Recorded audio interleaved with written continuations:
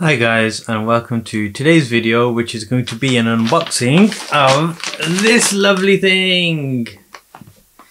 Okay, so I had a bit of an issue with this because I ordered it from Amazon and it didn't actually arrive at all, and it's really weird. And luckily I got my money back, and I was able to order it online from a local company. And it was in stock and it arrived when they said it was going to arrive, and that's just brilliant. So let's just get to it. You know what it is because obviously you've clicked on the thumbnail, but oh god, how the hell am I going to open this? Dun, dun, dun. Okay, I got my invoice too. I'm going to throw that in the filing system. Here it is. This is the box, and it is pretty decent looking. Nice design on it. Nothing on that side apart from the serial number. Then you got a different view of the gimbal on that side. Then just the weebill-s and the Zhiyun logo on that side. And then a whole bunch of barcodes on the end. So in the list of accessories, you get 2 batteries, a battery charger, or a battery clip to put it into the thing, a handle grip, or a hand grip, and you've got the gimbal itself, something else which I can't really make out. A plate for your tripod, 3 screws and some sticky adhesives, and a whole bunch of cables. So if you can just see there, that is what you get. So we'll see if it's all in here. So the tamper proof is not tampered with. So let's just open it. Oh wow, okay, so they've really made an effort with this, so I'm going to file that too. I must say that the quality of the box feels really nice on the outside, but we don't really care about boxes. We want to get to the actual device itself, so this is how it's presented. Yeah, I still don't have a desk to use, so you just take this card off. It's got the branding on there, and then you just take the item out.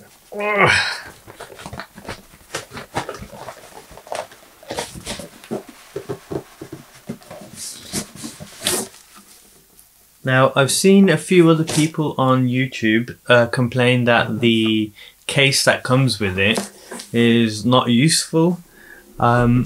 But the thing is, it's not a carrying case, it's just a case to put it in when you're not using it. Now, if you wanted a carry case, this thing is so small and light, you can just stick it in your backpack or stick it on the side of your backpack or just handhold it. It's not going to be like a major issue. But yeah, let's get to opening it. Don't know why they're using this plastic, to be fair, because I think the styrofoam case should have been good enough. I guess it just means that it hasn't been tampered with and it's been plugged in properly. Oh, what's this? That's not a CD, is it? You wouldn't get a CD these days. I think that's the manual there. And you get this inlay card with accessories in English and in Chinese. I'm going to look at that later on. So here is the case. It's a storage case. It's not actually a case that you can carry around because there's nothing to hold on to. So what we will do, we will just open this up. Oh, come on now. There's a good gimbal. And I've opened it up the wrong way around. Always the case. I always open up things the wrong way around. There you have your various bits. Now, I bought an external battery pack, a battery charger, just so sorry, it was just a handle. So I bought a battery charger from Amazon, and I'm going to be hoping to use that to charge the batteries. I'm not sure if they're charged at the moment, but for this particular unboxing video we will try and run this lovely device. So the handle, which fell out because I opened it up the wrong way around. Okay, so let me take, whoa, that's kind of heavy, but it feels nice, like it's a good weight. And when the camera's on, it's going to be even heavier. So we take the lovely handheld tripod mount, and this can be used as a tripod there, and you'll probably use that when you're setting up the gimbal. So we're going to put that there for now, and it's got a locking mechanism which looks pretty slick, but let's see how good it is. Okay, it's locked into place, and these are obviously locked in, so you can just click on these red buttons and then they will be unlocked for you to use. So let's put this down for one moment. So here we have a base plate, or it actually looks like a base plate riser or something. It's not an actual, you don't have the little screws there, but I know there's screws inside the package, so we will use those. This is what you mount your camera onto, so we are going to use this. This is the main base plate. You put the camera screw in there, and then you rest your lens on that bit there. I don't know why you would rest your lens on there, but obviously if you have heavier lenses that would be good, but it's a very short amount of travel, to be fair, so I don't know how effective it would be. This is pretty much classed as the go-to gimbal for mirrorless cameras, and I think that's where this will shine, and that's probably why the travel is so short. Okay, so the next two items I'm going to do together, which is the batteries and the charger for the batteries. So it's charged via USB-C. One of the things about these batteries is the fact that they are branded Zhiyun, and they say you have to use their batteries, which are 18650 batteries at 2600 milliamp hours, and the 3.6 volt battery. So if you were going to get any replacements, I'd probably look for that spec, or maybe slightly higher. Now I don't know how well these batteries are going to last, to be honest with you. So let's just plug these bad boys in. So one side there and one side there, and I'm just going to connect it up. They light up, so I'm going to leave them on to charge for a moment, and now we're going to look at the box that we've got here. So these are all your cables. So we've got the charging cable, which we will keep to one side. We've got the 3 screws for the various different mounts or mountings.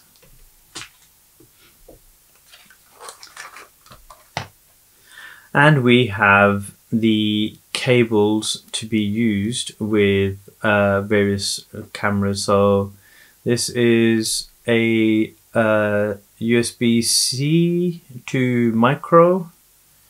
This is a micro. This is a micro to a mini, and this is a micro to a micro. Cool. So I don't know which one I'm going to be using right now. So the first part of the process is to install the camera onto this gimbal. So we're going to pop this in here. No, we're not, because it doesn't fit. Why doesn't it fit? Okay, so what I was trying to do was right, but I had to take the quick release plate off this. So this is, I don't know, I think this is the quick release plate, and this, I don't know. Whichever is which. I had to take, I had to untighten this, press this in, this lifts up, and then the screws actually do fit, but you have to go to the end and then screw them in, and then they're available. So let's get the camera. So this is the ATD, and let's add Okay, so I've got a problem there. There's a bit of a gap and I can't do that, so I can't do that. Can I? Can I do that? No. So what I need is this gap plate and screw this in to the hole there. So I basically need to add another screw down the bottom. So if I just do that quickly, you do need the 3 screws. So let's go. Unscrew this now.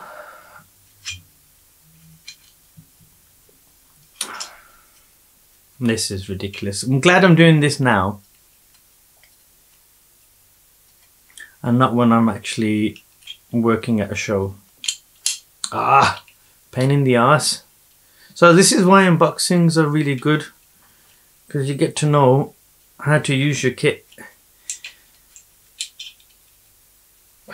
Come on, there you go. Okay, so I need 1 here. Okay guys, it's always good to have the right tools for the right job. So I would invest in tools for whatever you're doing. It will save your equipment, it will save you hassle, and you get the job done properly.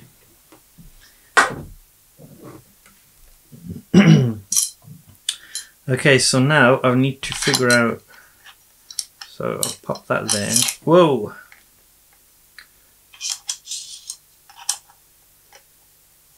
So now all I need to do is just line that up there and then screw that in. Hey guys, so I got the plate on and yeah, that's really good, that's ready to go. I don't know what I'm going to do about dismantling this and putting it on another device. It's gonna be awkward to try and use it on another tripod or on something else. Okay, so I've put that into place. I'm gonna squeeze that down. So that black one there is down. This trigger is now not able to be pressed in. And we've got the first part of our gimbal setup. So now, to get the actual gimbal,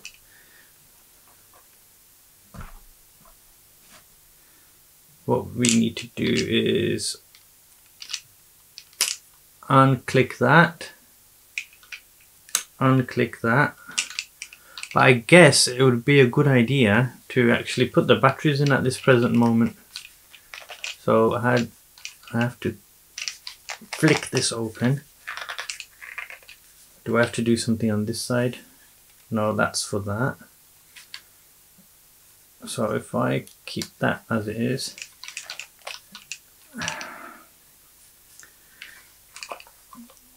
Okay, so that's a bit fiddly to get out.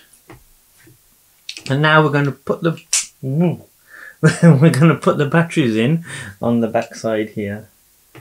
So, ooh, these are hot, and I've only had them in the charger for a minute. So, put the first one in. Put the second one in. Where's the plate gone? Now I'm going to have to do this off screen because I don't have a desk in front of me. So clip that into place. Where's this? It's meant to be like that, yeah? So basically you set it like this and it should be good to go.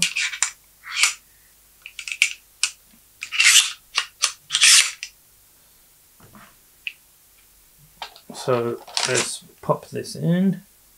I'm not doing this very gracefully.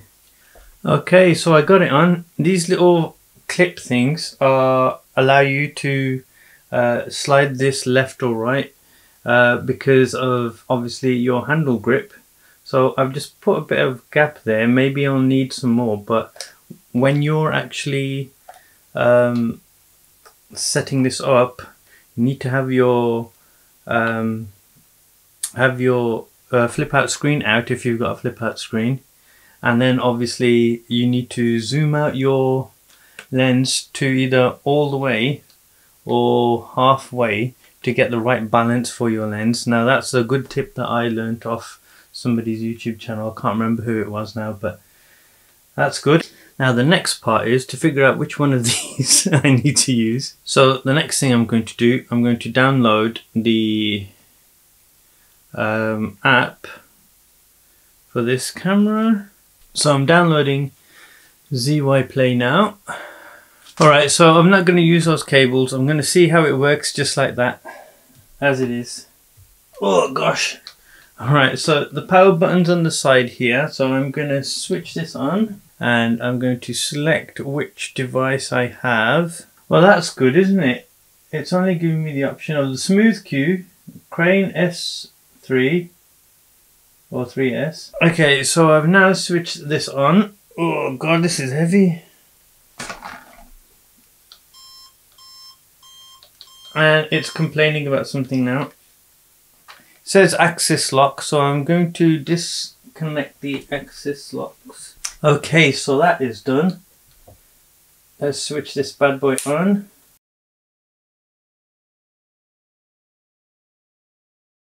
This is the weebill-s, and I've currently got the basic package, which is the gimbal itself, the tripod, grip, and also just the other little bits that it needs to work. And that's pretty much what you get in the actual box. But what I actually need is a quick way to unscrew this or take this off and put it there, but that's going to take too long too. As you can see, that was quite a lengthy process, and if I'm filming a wedding or any particular type of event and I need to be running and gunning, I can't really switch from low slung to standard very easily. So what am I going to do for that? I'm going to get a couple of these. So these are called the Transmount Quick Release plates, and I've got two of these. I'm going to stick one here and I'm going to stick one here, and hopefully that will sort out my little problem. And just to stop myself from getting any issues, taking this off and putting it there, I've got myself another grip. Now this grip is from a company called Small Rig, and I've seen a lot of people use their stuff and it's always really good quality. So I'm going to see if it's better quality than this, and this is pretty decent. So first things first, let's get the mounts put on. So I've got two of these, and they came very quickly, to be honest with you, and that was pretty good. It seems like they've got a lot in stock. So all I need to do is take this off.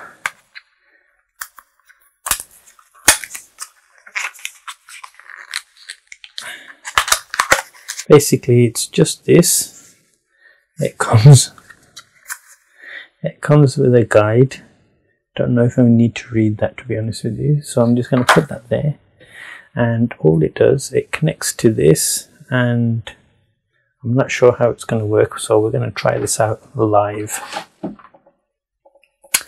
So I'm going to put this one at the bottom. There you go. They are kind of heavy, but they are made of metal, so you know that they're going to be long lasting, and they should be good. So tight as I can on there. Push that into place, and then I basically push this down and it comes out, and I can plop it on there. So let's do that. Okay, so how do I put this back on? That's weird. Okay, so to release the mechanism, you push that down and it clicks down, and to put it back in, you use the same technique. So you push down and then you push down again, and then there you go, it's in. It's a bit fiddly, but you are doing things like one-handed. So now let's open the other one. Okay, I'm just going to rip this one up. Ugh.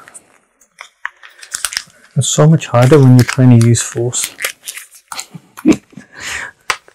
Let's just take that off.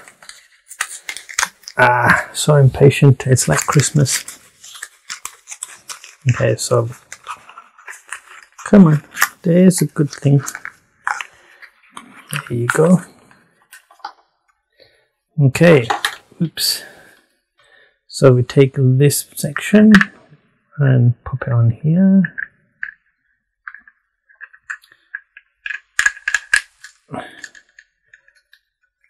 And that's pretty good. There's a bit of a lip there, but I don't think it's going to be too much of a problem. So the mechanism is push upwards. Don't know if you can see that. So that was quite scary actually. And that stays like that. Or you can just, oh god, that is fiddly. So if you're ever going to take this off, make sure there's a handle on it. I had to use two hands, and I had to have this on the table, and I had to push that up and then put it back in. That was difficult. Okay, so now for the next piece of the puzzle. Ta-da!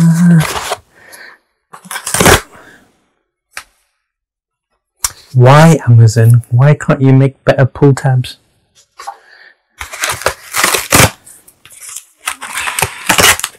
This is my first ever small rig item. I am going to get more small rig items because I think they're really good and they're at a decent price. But this one, we'll see how good everything is secure in here, because I'm sure you know that most of this stuff comes from China. And this item itself is going to be mainly metal, so it's not really going to be too much of a problem with like damage or anything like that. So okay, that's how it comes. It's all squished in like that. It is nice and heavy. Now sometimes that's a good thing or sometimes that's a bad thing, but it's definitely heavier than the handle grip that comes with the weebill-s. So let's see. And then it's just in a normal bubble wrap bag, and here it is. It looks like a gun grip. Look at this, bloody hell! And this is actually good that it's a gun grip, because I'm going to be using it like this, and it needs to be good quality. It comes with, whoa, look at that, an Allen key. It's magnetic as well. I'm definitely going to lose that at some point. And this is the securing mechanism. So we're going to test this out now. It's rubberized here, and it's rubberized here, and the rest of it is just machine metal. It's got these mounting points here on both sides, so I can use that for something. It's got a cold shoe mount here, and more tripod style mounts there. It's really feature rich, you know. It's even got this bit here which I can probably use that for a lanyard or something. But yeah, let's try it out.